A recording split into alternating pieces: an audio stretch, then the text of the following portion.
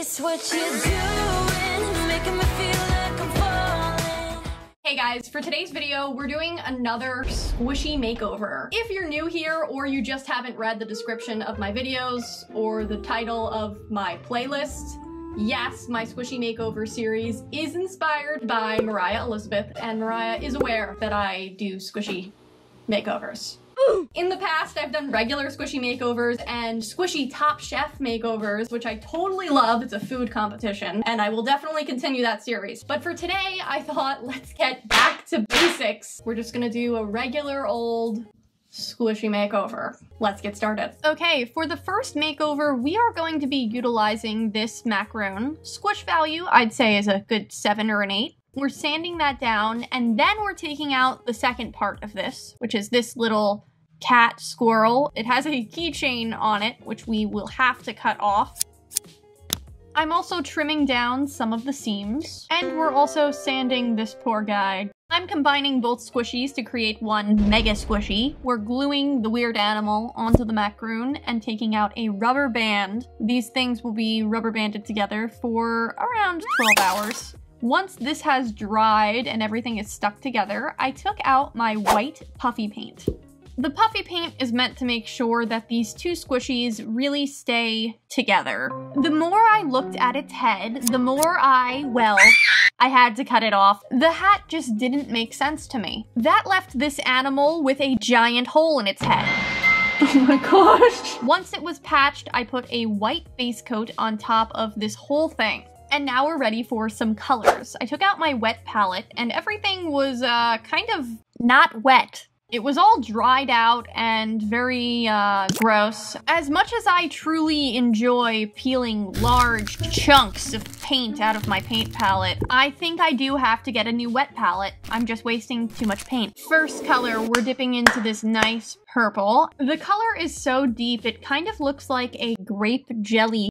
Grape jelly, interesting word choice. We're dipping into this light pinkish kind of purple, and we're adding that to the face of this weird animal, dipping into a slightly darker version of that same color, and I wanted to put that on the head. We have a lot of purple going on for this very strange squirrel cat thing. What are you? And now it's time for some touch-ups. I used my dotting tool on the little arms and the little face. Look at his little face and his little hands and his little... He's very small. And to get a clean line, I really needed to use my dotting tool. I gave it a cute little nose and filled in the ears with purple. And now it's finally time for a second color. As I'm sure you probably guessed, this is a peanut butter and jelly themed macaroon. And the strange animal is enjoying a nice snack. Taking out a third or fourth shade of purple. It's crazy that I even have more shades, but we are making this strange animal sit in a pile of jelly. This little guy has made a real mess of things. He's got peanut butter and jelly all over him. It's on his ears, on its paws. He's sitting in it. I mean,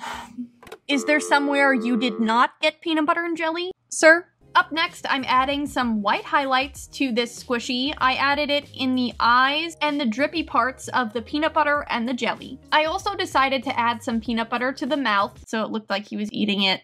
I did actually sign my signature on this squishy. In the past, you guys have told me I should sign my signature, and I finally got around to doing that. Are you happy? Here's the before and the after. I am very happy with the way this one came out. Look how much air is stuck in that macaroon. Oh my gosh. Holy macaroni. Someone needs to stop me from saying these puns. We're gonna move on.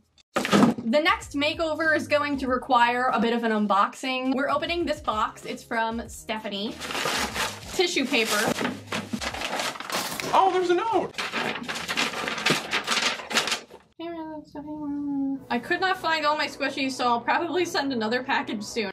Thank you. So we have a squishy that is it's a cloud. It's actually very squishy. I think Stephanie's sister painted a mask on this. Nice work. And then we also have a decapitated cat. No body. A lemon paper squishy. This is cool. Oh, Okay, this is actually really cute. You made me a rock. It's a rock. Thank you. Oh, the bane of my existence. Yeah, I could not make myself a rainbow loom bracelet. At the very least, I know I can make a bracelet. Everything fell apart, so you have made me one. Thank you so much. I really appreciate this, and I'm really glad that you sent Squishies. Ah, drop that one. We're gonna use this one anyway.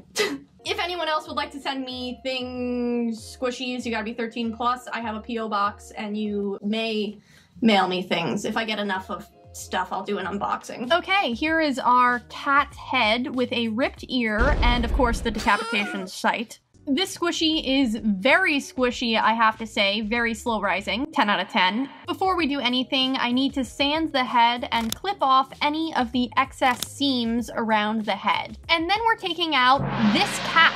We don't want much from the cat, just its body. What? I am so sorry. We're taking out some tacky glue and pasting a bunch of glue on the bottom of the head and placing it right on top of the belly of this cat. We're also doing some dramatic plastic surgery here. Oh my god! Once that's done, we're securing everything with a rubber band and then gluing the arms back onto the body in the right direction. Once we let that dry, I took the rubber bands off and I'm ready to shape the back of this cat. This process just basically involved a bunch of cuts to the foam until I felt like it was round enough. My absolute favorite thing that cats do is just sit on themselves when they're really chubby. I've never seen a squishy do that, so I created it. I used my slick paint to patch up anything that had a hole in it and smooth out the skin of this squishy. To smooth out the back, I did many layers of this yellow paint before I was ready for the white base coat. After painting a nice white base coat, we finally have a fresh start, and we're using some brown paint for this cat. As I was painting it, I decided it needed a more orangey tone to it, so I used this color, and it's barely noticeably different, but I notice. I really wanted the body of this cat to be a graham cracker with some chocolate in its stomach and then some marshmallows all over it. I think you can see where I'm going with this. So the idea is that this cat is a s'more, and I really wanted that brown color to really look like a graham cracker. This summer, my family got a fire pit for the first time ever. I actually included the fire pit in my last Squishy Top Chef makeover video with Marge. I love s'mores. I really love marshmallows in particular. Anytime a dessert has marshmallows on it, I love it and I always get it. He needs a name. Graham, like after graham cracker. Yeah, I like that. I would name it Mel, but we actually already have a Mel, and it's after a watermelon. Graham over here is actually very cute, but has some real issues sitting on his own, so we needed to use a donut to prop him up, and here is the before and the after. He still falls over a bit, but he's super cute. I don't know, guys. I think Graham might actually be my favorite squishy now. He has a lot of air in there. It's okay, Graham. Let it out. Up next, we're moving on to this popcorn. It's pretty squishy. I'd give it like a 6. It's not that slow rising, but it's pretty good. We're sanding down the squishy and also chopping off any of the excess seams. Oop, that was a mistake. I'm covering up the seams because they were just sticking out too much, and I'm giving it a nice white base coat. Dipping into some light pink for the left side of this Italian ice. I don't know if you guys have seen the red, white, and blue Italian ices with the yellow cup. That is what I was trying to create here, taking out my green puffy paint to put a line of green across the bottom of the cup. And then I'm using this pencil to sketch out the eyes for this icy. Yes, I am actually putting a face on this. My idea for this squishy was initially coming from the fact that the top of the popcorn, it just looks like a brain, and that was the only thing I could think of, until I thought of making a brain freeze. Get it? Yes. There's an Italian ice on the top, that's his brain, and he's having a brain freeze, so he's in total consternation. His face looks so upset. When I was creating the eyes, I added the glimmers and I kept looking at it until I realized the eyes needed a little bit of an outline. I feel like once I did that, it looked so much better. Last step is adding my signature, and here is the before and the after for this brain freeze cup of Italian ice. He's weird. I like it. And here they all are together. They're so cute. I don't have a name for the peanut butter and jelly little thing, so leave a comment down below. I always like your suggestions better than mine, and we can vote in the community tab. Oh, I'm just really arranging them in all different positions, and then I put them on their place on the shelf. I have created so many squishies at this point, it's getting a little bit out of hand. I don't think I'm anywhere near Moriah's amount of squishies, but it's certainly a decent amount. Thank you guys so much for watching, and I'll see you next week for another video. Bye!